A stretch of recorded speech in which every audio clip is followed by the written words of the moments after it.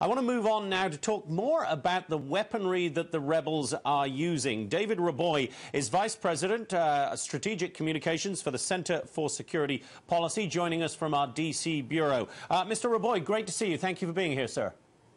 Thank you for having me, Jonathan. Now, one of the things that you've pointed out to us, we have an article up at foxnews.com about it now, is the appearance in the hands of the rebels of this rifle that we're just putting on screen. Is the most powerful, high-powered sniper rifle in the world. What is the evidence that you have seen that the rebels are using these, and in what numbers, if that's even possible to speculate about? Well, I'm not sure exactly if that is an original or if that is actually a Chinese knockoff. The original is a UK-made weapon, and costs start at about $10,000, $11,000 per unit.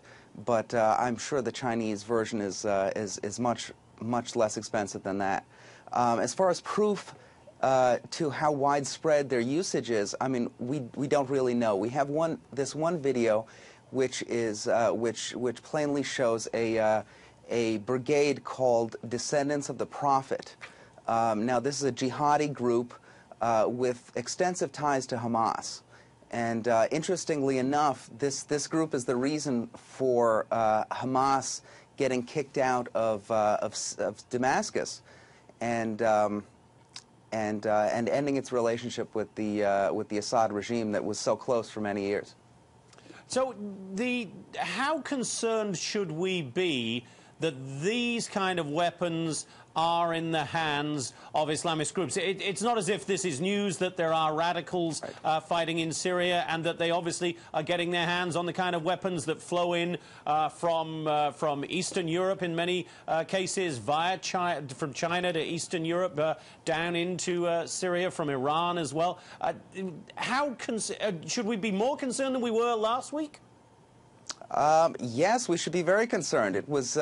It was only a short time ago that the New York Times revealed an interesting story about how Saudi and Qatari money is being used to send arms into Syria through Croatia. And the Times wasn't really explicit about it, but kind of a nod and wink interview from some CIA officials who knew quite a bit about the program. So it's possible it's happening with the cooperation of the CIA. We just don't know. Is it a bad thing? I think it's a horrible thing. But I guess the problem, David, is what we see here is this big question writ large once again of, if we are going to help the rebel groups, how on earth do we decide which ones we're going to help? We've been down this road before so many times. We saw what happened in Afghanistan. We help a bunch of rebels. 10 years later, the guns are turned on us. I mean, is there an easy solution here? Well, there's no easy solution, and I would even say, forget Afghanistan. We have an example as recent as last year with Benghazi. Right. Even the heavily whitewashed report that was put out by an independent commission bashed the State Department for having no idea who they were dealing with. They called in the February 17th Martyrs Brigade for security at the consulate in Benghazi.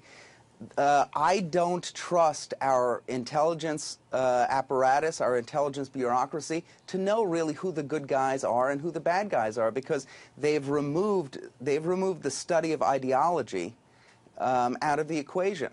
So once you take out what these guys actually believe, all you're left with is competing personalities, and that doesn't tell you very much about where they want to go in the long run. So given that that you don't trust our intelligence, given that there are all of these dozens, certainly dozens, possibly hundreds of different groups with dozens of differing aims and futures of Syria's visions of Syria's future, are we best just staying out of it and saying, okay, sort it out yourselves? That's my opinion. That's the opinion of my organization, the Center for Security Policy, securefreedom.org. You can learn more. I think right now we're in a situation where, I mean, the civilian casualties are just horrible. They are horrific. But if we go and we help the rebels, for example, then I think in a very short time we'll be seeing similar civilian casualties from the Alawite side, or the Druze side, or the Christian side, the people who are loyal to the Assad regime, primarily for protection or clan-related reasons. So either way, this is going to be a disaster. It's just a matter of which bad guys, you know, we may be forced to help. I mean, okay. So we cannot be the world's policeman in this situation, in your view. We have to leave the Syrian people and the various radical groups that have gone in there to fight to what is going to be an even bloodier end than we've seen. 70,000 dead, we still have to stand by and watch.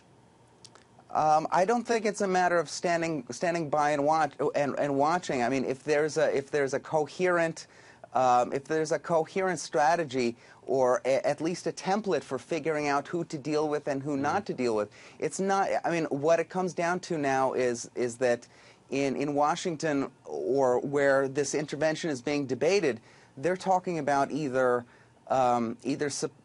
they're talking about supporting moderate Islamist groups like the Muslim Brotherhood versus more, you know, we say more militant Salafi or Al-Qaeda type, Al-Nusra Front type groups.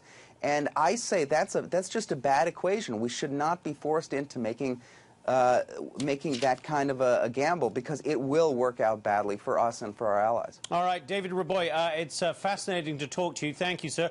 David Reaboi is Vice President, Strategic Communications at the Center for Security Policy. The website, centerforsecuritypolicy.org, and you can tweet him at Secure Freedom. David, thank you so much for being here. Really interesting talking to you.